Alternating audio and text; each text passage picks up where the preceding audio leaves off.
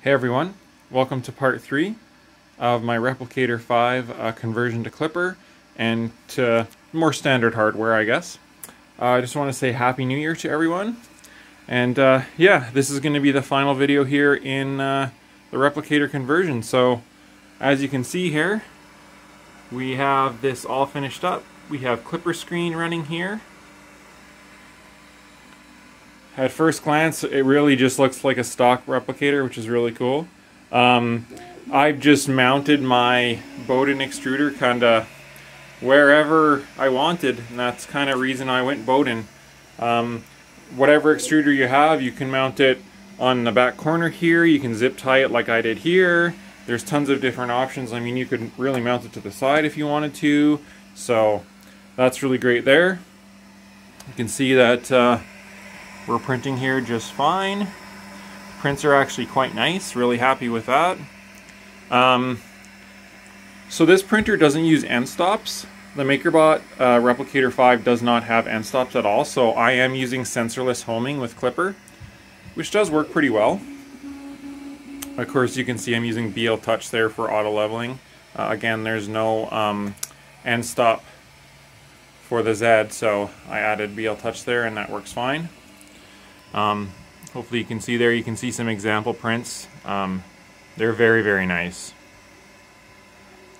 Quite a nice printer. And I'll show you the back here again.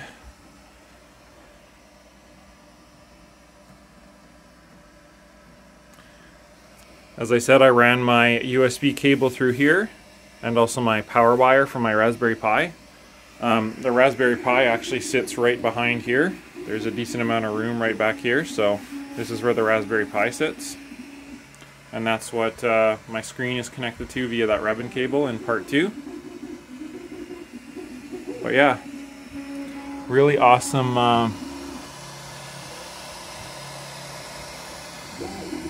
printer so far. And yeah, that'll wrap up this project for the most part. Like I say, I will put the STL files, the printer config, all on GitHub so that people can do this modification if they want. Like I say, gets rid of the junk smart extruder, and you can run any groove mount extruder you want right now.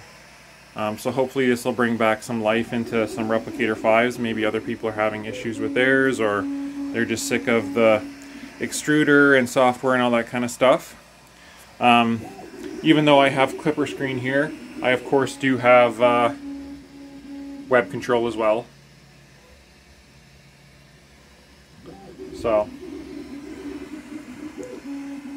yeah, that's a wrap for this project, everyone. Again, thanks for watching. Please, if you have any questions, comment below. And thanks, and I'll see you again.